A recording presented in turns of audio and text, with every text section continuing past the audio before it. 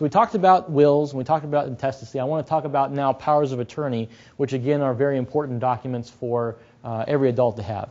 Even if you don't have kids, even if you're 18 years old, even if your kid is 18 and going off to college, a medical power of attorney and a financial power of attorney are very important. The first I want to talk about is the financial power of attorney. The full title is a durable general financial power of attorney. So this allows somebody else to take over in your shoes, stand in your shoes, and do things that you could do legally and financially if you become incapacitated. And so the durable part means that it works even if you're incapacitated, and the general part means that it's for a wide scope of transactions.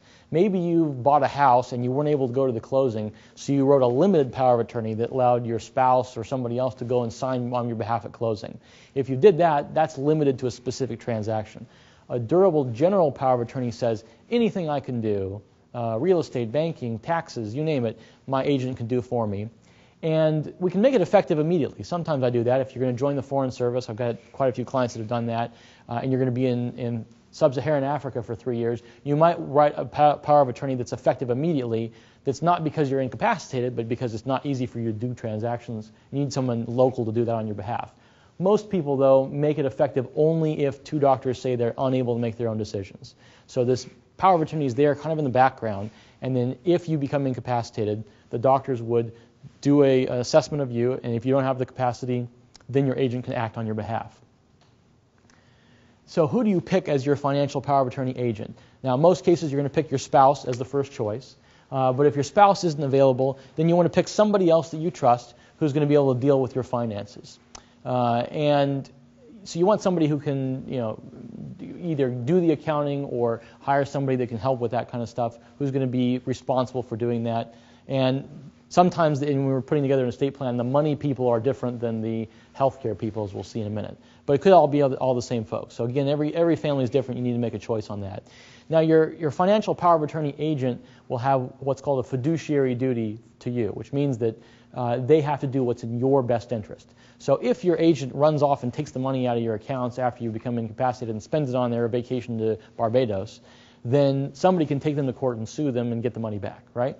But you'd rather pick somebody who's honest, trustworthy, where you're not going to run into this problem in the first place, right? So the next thing I want to talk about is the advanced medical directive or living will. These are two names for the same thing. I don't know who picked living will as a good name for this because it just confuses people. It has nothing to do with the last will and testament we talked about earlier. These things came really out of that Terry Schiavo case, if you remember from years ago. She was on life support for 20 years. Her husband said, take her off life support. The parents said, no, leave her on life support. And they fought about this for years and years in the courts. And so states passed laws that said, you get to pick. You get to pick who's going to make these decisions, and you get to decide how long and what kind of life support you want to have if you're in a terminal condition. So the living will or advanced medical directive is only a designation for what you want to have happen if you're in a terminal condition.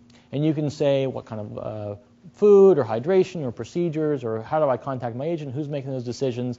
And the power of attorney that we prepare is pretty specific. There's several different scenarios where you can say, if I'm in this situation, I have this happen. If I'm in that situation, I have that happen. Or for women, if I'm pregnant, and then, this is the priority, right? Not stuff anybody likes to think about, but better to make these decisions now so your family's not guessing or trying to worry that they're making the wrong decision someday. So the other part that I put together in the same medical document is a general medical power of attorney. And this is for the scenario that you're not in a terminal condition, but you are unable to make your own medical decision. The most common thing that triggers this is dementia. You get older and you don't know what's going on, but sometimes you could be in an accident, you could be in a coma or unconscious for a period of time, and you might wake up in recover capacity, but somebody might need to make decisions temporarily. So this allows someone else to make healthier decisions on your behalf. You can make it effective immediately, or if two doctors say you're unable to make your own decisions. The only times I really see people make it effective immediately is if they've already been diagnosed with Alzheimer's or some other dementia condition. They still have capacity now, but they know that soon they won't, right? And by making it effective immediately, you don't have to go through this determination later of have I crossed that threshold. But most young folks, they make it effective only if two doctors say they're unable to make their own decisions. So again, it's sitting there in the background. It's available so that it can spring into life if it's needed. And then you pick who the agent is for this, and you give them some parameters of the different kinds of care you'd like in different scenarios. The other very important thing we put in here is a HIPAA release. Every time you go to the doctor's office, they make you sign something waiving your HIPAA rights. HIPAA is the most waived privacy right that you could ever see in the law.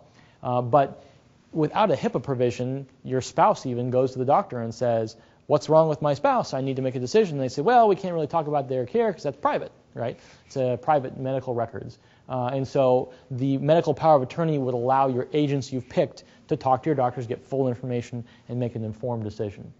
So if you don't have a medical power of attorney and you become incapacitated, then somebody's going to have to go to court and get appointed as your guardian in order to act on your behalf, right?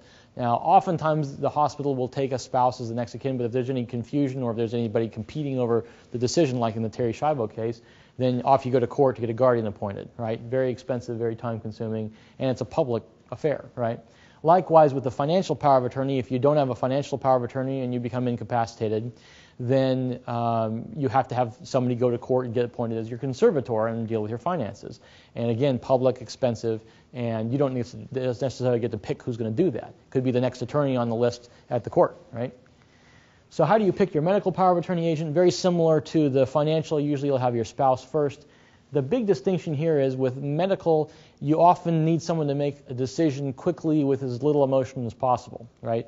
And so if it's not your spouse, then who do you pick? Maybe it's the sibling who's a nurse or the friend from school who became a doctor or that the sister or brother who's going to make a little less emotional decision, right? And maybe you don't pick the same person as you pick the financial because you're afraid that they'd hem and haw or they'd be too emotional about the whole thing. Again, tough thing. Every family is different, but you want to be able to pick that. And by making the choice in advance, you can make the best choice for your family.